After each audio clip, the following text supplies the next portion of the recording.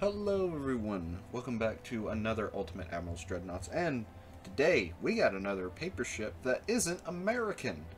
So I ran out of I took out all the American ship factors. I put 2 German ships and 3 Japanese ships, and randomized it, and one of the German ships came out on top. Though, those German ships were the O-class and the H-44. We got the H-44. So, this is probably the most famous of all paper ships, the H-class designed by the Germans. But I'll talk about that in the voiceover whenever I'm building the ship. But oh, we don't want to go here. But there is a Naval Academy mission that you can do building your own H-class, but we're going to use the custom battle. So, max year, everything. Let's go 10,000. Let's go head to head with the British. 4 battleships, 2 battle cruisers, 4 heavy cruisers, and no light cruisers. 2. So, we are going to have one big H-class. Let's hope that it works. So, let's design her. So, there's no easy way to talk about the H-44 or the H-class in any way without talking about Plan Z. So, Plan Z, what was that? That was the plan for Admiral Raeder and Adolf Hitler to build the Kriegsmarine back up to the size it was in World War I and then take on the Royal Navy. So, it was about 115, 120 ships or so, bunch of aircraft carriers, but it would have shined with the battleships. So the 2 of them that were built were the Bismarck class, the Bismarck and the Tirpitz. But after those were built, everything sort of grinded to a halt. There was the Admiral Hipper class, but I mean, Scharnhorst also, but still, the designs for the successor to the Bismarck class was the H class. H-39, which was a slightly longer and wider Bismarck. Nothing really different. The H-40, slightly longer and slightly wider of that of the H-39. However, though, that version was later rechanged also with the H-41 after the Bismarck was sunk. So, the changes were a thicker deck, better torpedo defenses, and a rudder, like a skid for the rudder. I don't know, something that could protect the rudder should a torpedo hit it. I think they made it a little bit more shallower, but yeah, that was the design. However, though, despite the Kriegsmarine, designers shaking hands, drinking champagne, like, hey, we did it, and, I doubt that we'll ever see them ever be built, but we did it. Hitler walked in, crashed the party, and said, hey, what are y'all celebrating for? Y'all aren't done yet. We still have a navy. The enemy still has a navy. I can turn this war around, I swear. So keep drawing ships. It was either that, or they go out and get pulverized by American artillery, along with British Royal Tank regiments, or they get gunned down, and then ran over by Russian T-34s and IS-2s. So they chose to keep drawing, because drawing's easier than hand-to-hand combat with a Russian. So, they made the H-42s, which were longer and bigger than the H-43s, which were longer and bigger. Then we get to the 44s.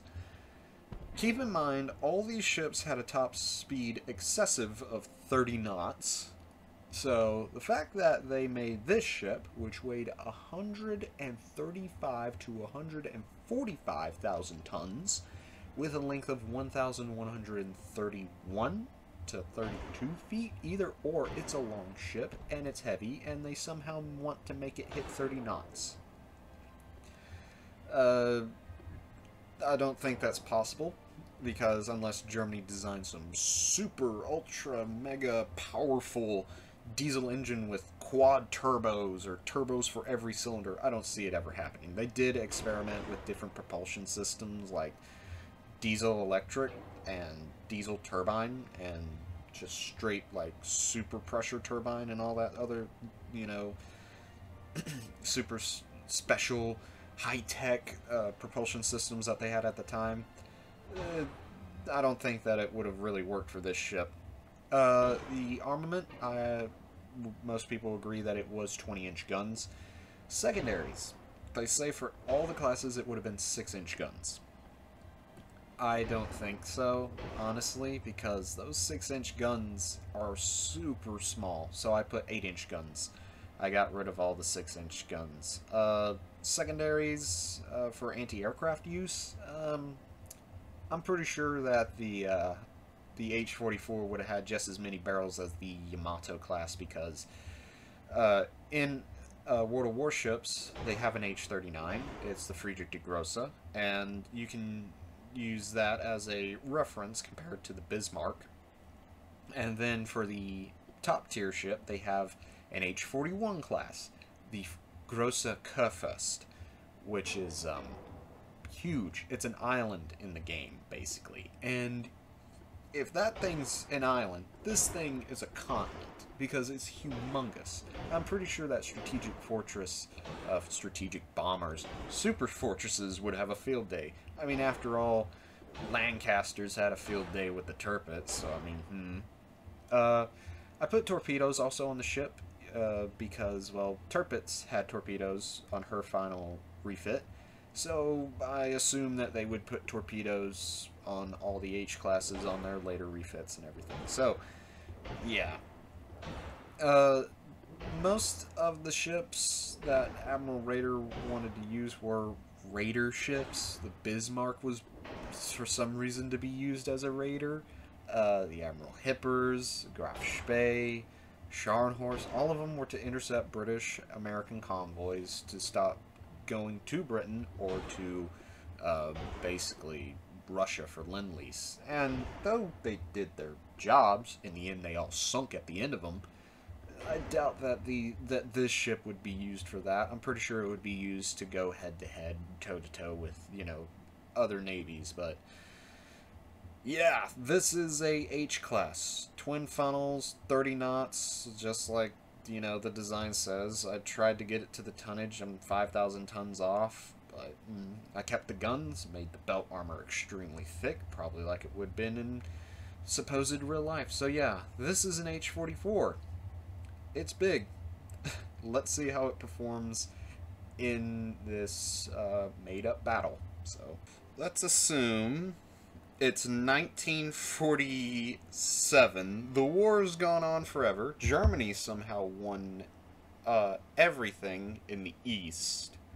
They already taken over Britain, so now they're heading towards the North American continent, heading towards Canada, and the Royal Navy still exists, though in a smaller number. This is one of the main fleets that's left, and the Germans just got done designing this new H-44 class after laying it down, and their freaking industrial freaking just everything just goes into super mode, and well, they designed this ship basically in 47, launch it, and then say, hey, to prove the ship and this design, go out to Canada and sink the rest of the Royal Navy. So that's the alternate history that we're going to work with. If it sucks, I'm sorry, but oh, there's the British, and this is our, oh, she's already firing her torpedoes. Okay, so did it even scratch the paint? It didn't even get rid of anything.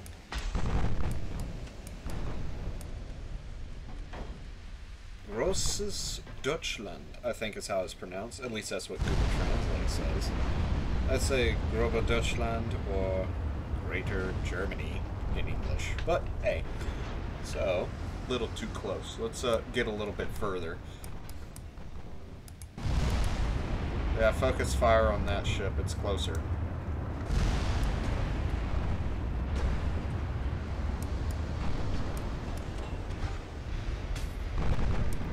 The side of the ship's already starting to look like the moon.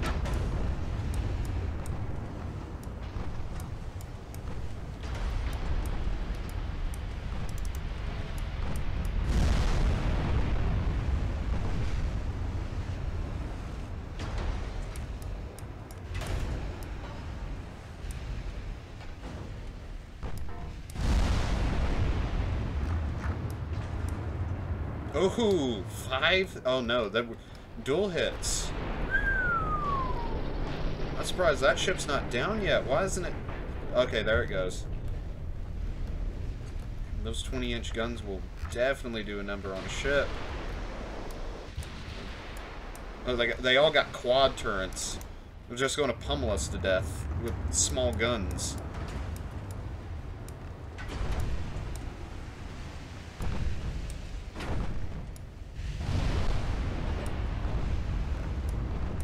One thing about the British, it appears, they all seem to be just... Even their AP's doing some fire damage, so I mean... 28 knots, not the 30 that I was hoping. But either or, it's fast.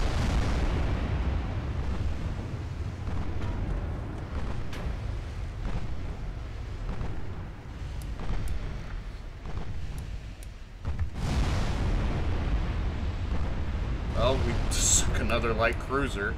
Fire at the others.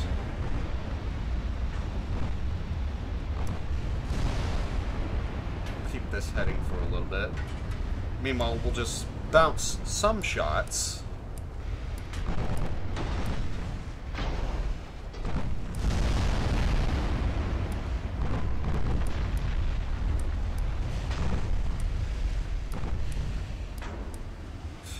Well, there goes another ship. She's sinking. Due to fire. It says that she has plenty of float. She just, I guess the crew just scuttled her because she's engulfed in flames. HMS Trafalgar. Well, she's flooding. She's a battle cruiser. They got 14-inch guns. What about their battleships? HMS Ocean, 16-inch guns. Huh. Knocking out the smaller ships because they got torpedoes. Well, I think they do. One of them has to. Oh, I guess they're not carrying torpedoes. Oh, the battleships are probably a single underwater tube.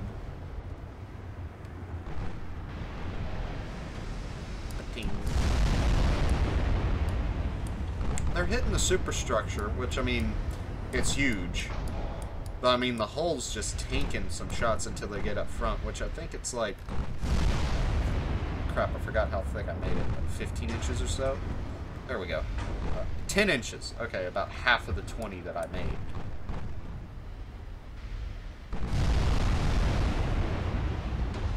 And these are supposed to be decently accurate guns. Start turning in. So that way we can keep up with them, the main fleet. HMS Renowned, Ocean, what else? HMS Repulse. Oh, well, that battle cruiser launched our torps already either. 2. Guess we must have jammed her turret or something, because one of them's facing backwards.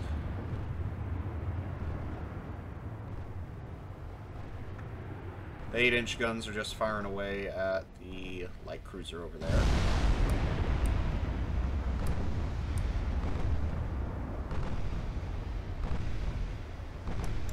.26 knots is what we are now slowed down to, sadly. But we got range, because 20-inch guns.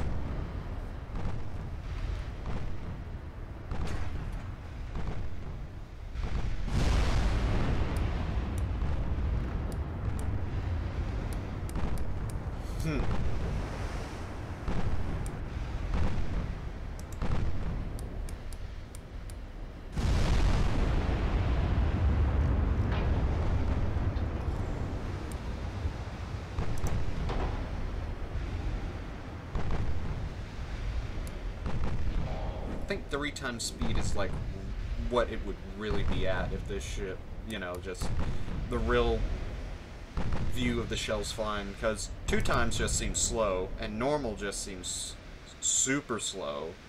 I feel like at 3 times speed it's a little bit more realistic.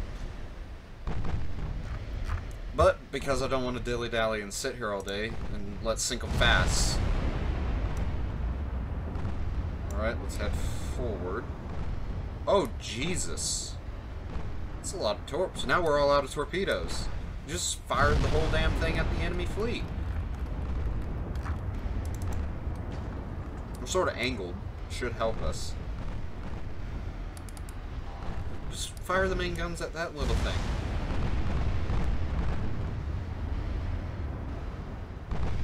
Got them on fire.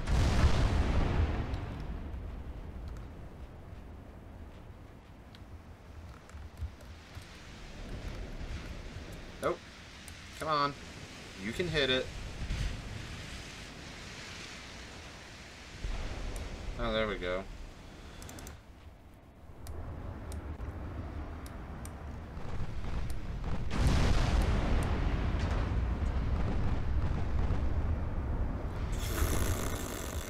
$5,000 damage.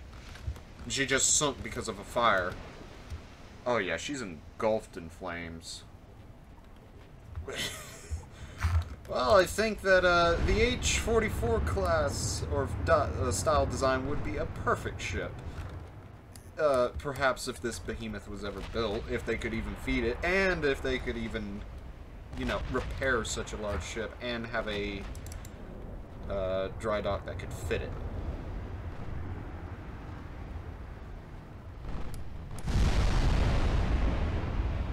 Disrupt her steering gear, ocean. Ooh. Wow, we destroyed a main gun. Is this even fair? That was...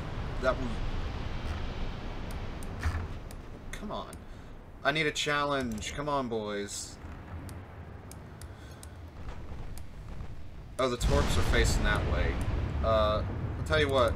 Get rid of that light cruiser. Next thing we need is that little damn thing running away.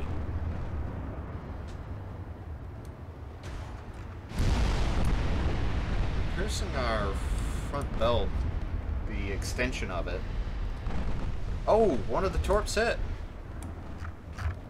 This ship, the Repulse. Wow, huge salvo and what, only one torpedo?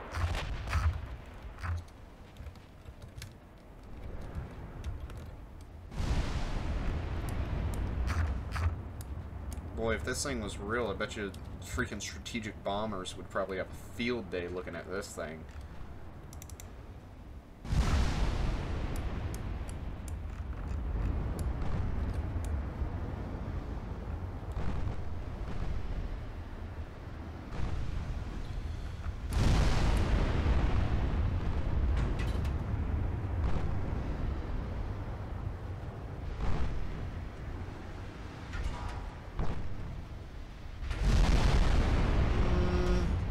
Hit. There we go. Wow. Nothing stands a chance against these 20-inch guns. And we got a cruiser over there. Huh. We'll get him last. We'll try to, I don't know, accurately hit him. Well, there she goes. Get too close to them battleships, we might have a problem, but I really want to get rid of that normal cruiser.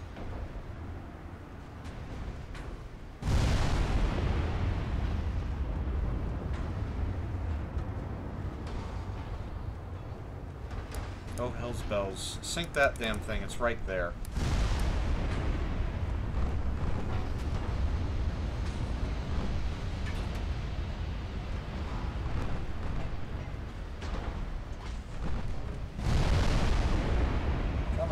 There we go.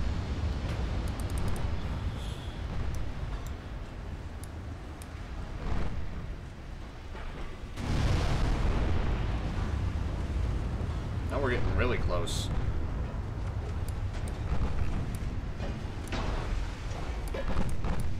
And the side of the ship still looks like the moon. Ooh. Ooh. Ooh. Ooh.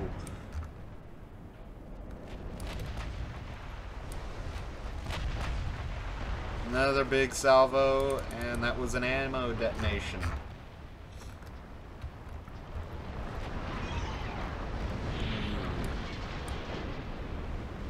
Yikes!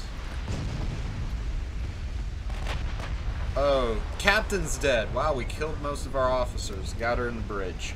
Yeah, we destroyed that superstructure. Wow.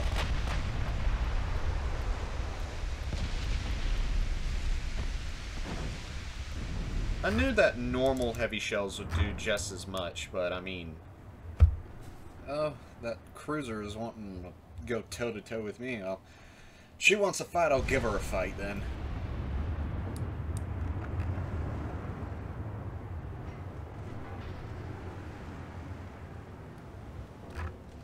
Bing. Sounds like a bell. Ooh, close. Come on. Come on, Kriegsmarine. You can do it.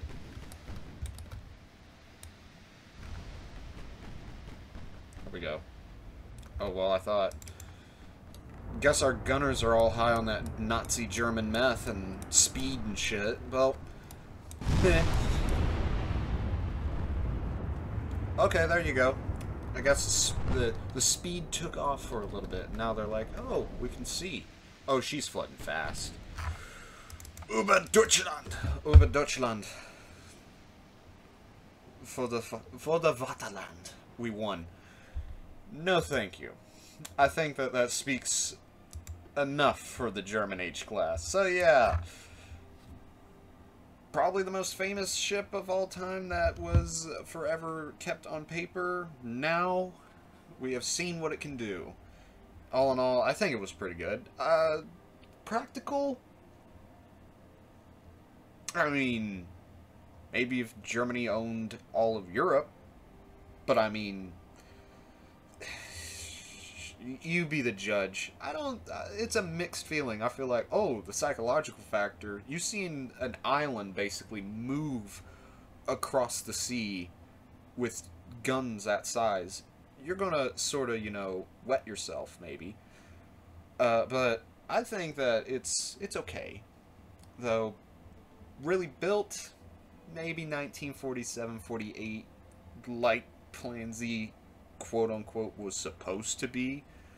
But I think that it was a good battle. It was good. It was cool seeing all those shells bounce off the side of the ship. Though, I bet that if this thing ran into any form of air power, unless this thing had twice as many anti-aircraft guns as the Yamato class Japanese battleship, I doubt that it would really stand a chance against air. I'm pretty sure that B-29s could even bomb the hell out of this thing because, I mean, it's huge. So yeah, I liked it. Let me know what you think in the comments. Like and subscribe. Go ahead, you know, do whatever you choose. If you did like this video and you want to see more of it, go ahead and check out my channel. If you want to, you know, if you like those, go ahead and please subscribe. So yeah, thank you all for watching and have a great day.